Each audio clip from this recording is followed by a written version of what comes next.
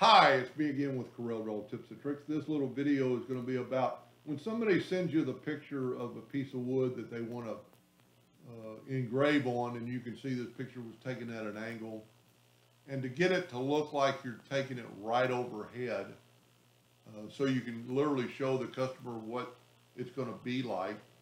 I always make a copy of it in case I mess up. And with that selected, I'm going to hit the crop tool.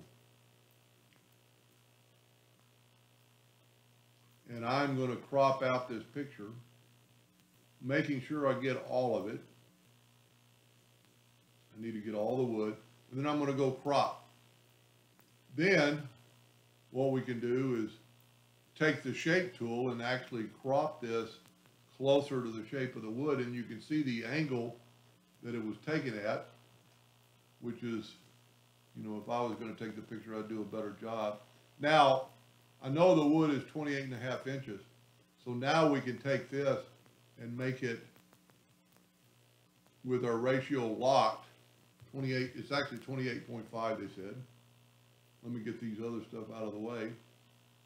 And so now you have the piece of wood, the size it is, but you can see it's a little bit of a slant, so we can bring in the indexing line, and you can see it's that far off.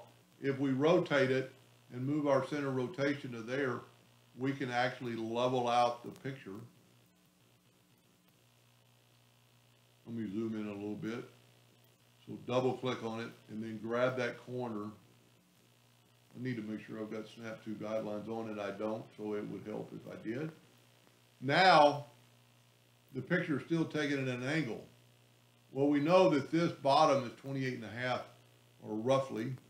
We'll get out the parallel dimension tool and go from that node to that node, and it's 28.5 exactly. I did a good job on that. Let's just take that away. But now we need to get this top part equal. So bring in some guidelines and have them snap to that corner of that picture. And then click on your piece of wood picture, go to Object, Perspective, add a new perspective. Let's zoom in here a little bit. And go back to the perspective tool. And get the shape tool and actually take this corner and move it outward.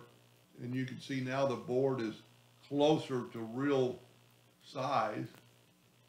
Then all you have to do is take your logo, and so you could take this and hit P, put it in the center of the page, then take your logo, center of the page, object, order, front of page, and then you could send that to the customer. The piece of tape, she told me, was designated for the side the customer wanted on.